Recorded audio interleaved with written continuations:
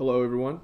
Today we will be discussing 4 methods we can use if we receive the following error when logging into Teamcenter.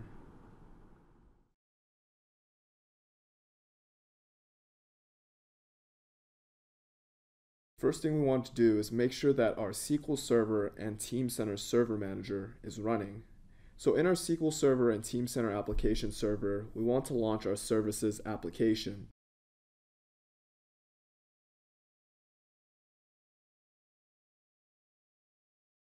We want to make sure that all of our automatic SQL services are started. If not, we will manually start them.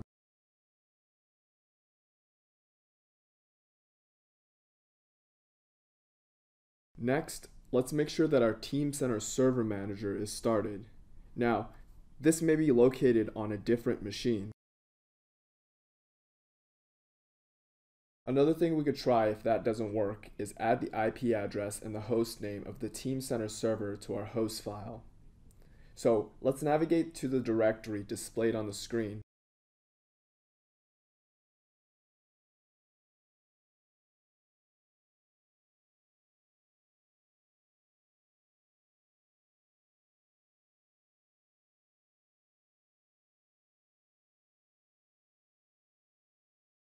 We open our host file with Notepad++. In the host file, we add a new line and input the IP address, hit Tab, and input the host name. And we make sure to hit Save when that's complete. Third thing for us to do is to delete the following folders. Before we do that, we make sure to turn off all of our Teamcenter services.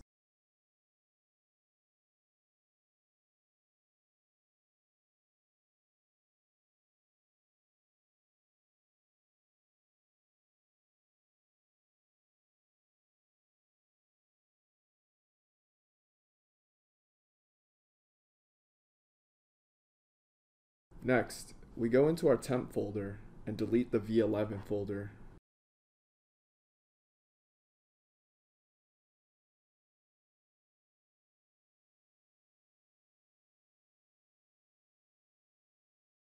If we can't delete the folder, we want to look into our task manager to see if we have any Teamcenter services running. If we find any that are still running, we want to end the processes.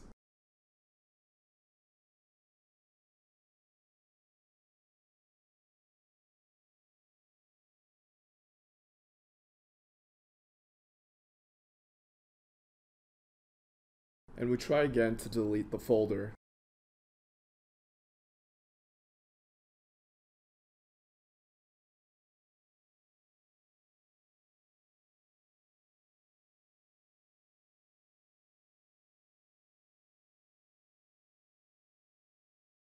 Next, we go to our user Teamcenter folder and delete the rack folder.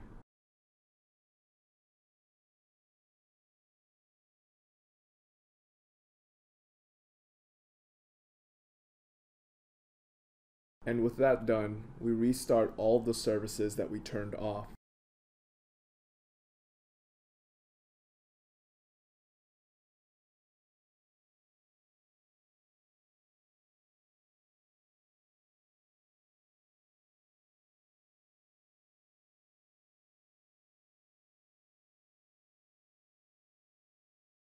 Last thing for us to do is to just restart our Teamcenter server machine.